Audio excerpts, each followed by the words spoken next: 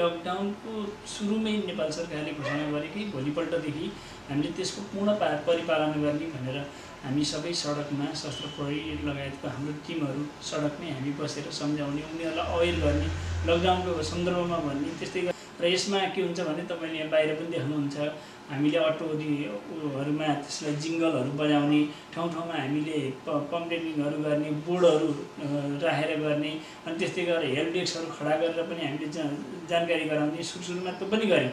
र अहिले पनि कन्टिन्यू रूपमा त्यो कुराहरू चाहिँ सबै त्यहाँको जनप्रतिनिधिसँग गरेको छ। तर एउटा चाहिँ सन्दर्भ के हुँदो रहेछ भन्दा तपाईँले सिमरा जितपुरको हेर्दाखेरि एउटा औद्योगिक करिडर भइसकेपछि अन्यत्रको भन्दा स्वाभाविक रूपमा यो ड्राइपोर्टबाट आउने गाडीहरू यो बाटोमा अलिक बढी गुड्ने गर्छन्। त्यस्तै गरेर कतिपय खाद्य उद्योगहरू र त्यस्तै गरेर औषधि उद्योगहरू अहिले पनि सञ्चालनमा छ।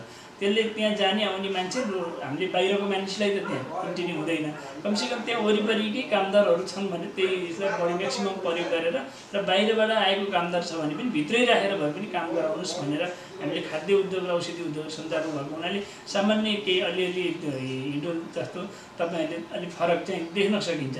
एकै ठाउँमा बसेर बेच्नुभन्दा मुभेबल खालको एक ठाउँबाट अर्को ठाउँमा घुमिराख्ने त्यो खालले तरकारीहरूको व्यवस्थापन गरेका छौँ। त्यस्तै गरेर अन्य तपाईँहरूले अन्डा कुखुराका सन्दर्भमा मासु पसलहरूका कुराहरू छन्, त्यसलाई कुनै मानिसहरू भिडभाड नहुने समयमा तपाईँहरू बेचेर उसको अर्डर अनुसार ठाउँमा पुऱ्याइदिनुहोस्, नत्र भने त्यो पसल राखेर नबस्नुहोस् भनेर हामीले ती पसलहरूलाई पनि बन्द गरेका छौँ।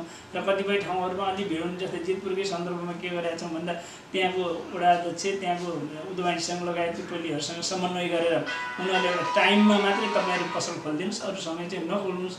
र त्यो पनि कतिपय एकै ठाउँमा धेरै पसल भएको हुनाले पालो लगाएर पसलहरू खोल्ने गरेका छौँ। भनेपछि यी यावत कुराहरूले गर्दाखेरि अहिले व्यवस्थापन भएको छ।